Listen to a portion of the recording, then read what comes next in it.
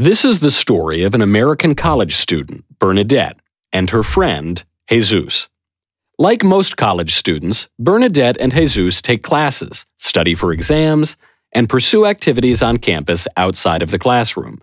Things like sports, clubs, and also talking with students about ideas that they believe in.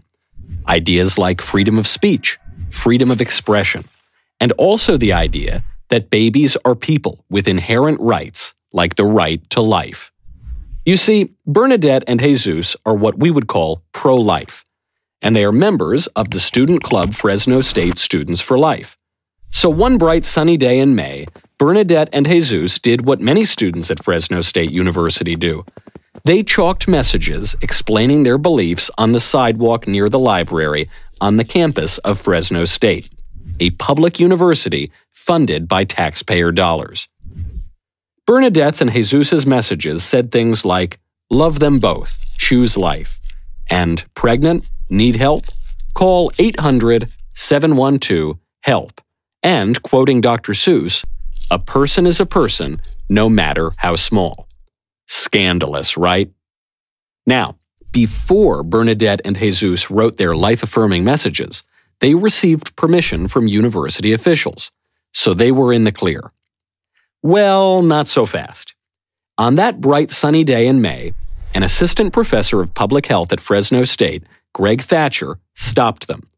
When Bernadette told him she had permission, he announced that he would return shortly and erase the messages. And that's exactly what he did. Assistant Professor Thatcher instructed students in his 8 a.m. class to join him in defacing and erasing the pro-life messages. One of his students even stole Bernadette's and Jesus's chalk to write pro-abortion messages on the sidewalk. When Bernadette confronted them, Assistant Professor Thatcher again informed Bernadette that she had no right to chalk messages on the sidewalk near the library, and Bernadette again informed him that she had received official university permission. In response, Assistant Professor Thatcher personally erased the life-affirming messages and proclaimed that, quote, "college campuses are not free speech areas." Free speech is free speech in the free speech area.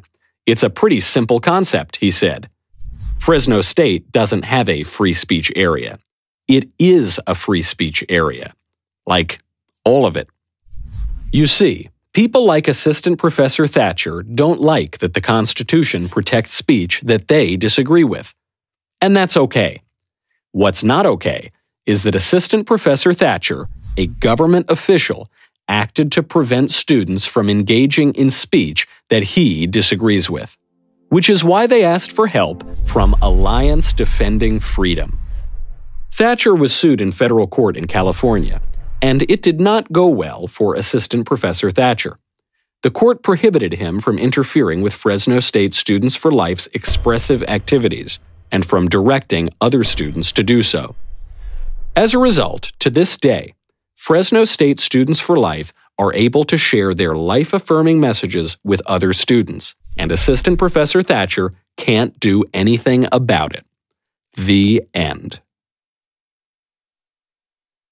As part of the settlement, Assistant Professor Thatcher was ordered to pay legal fees and damages to Bernadette and Jesus and undergo First Amendment training.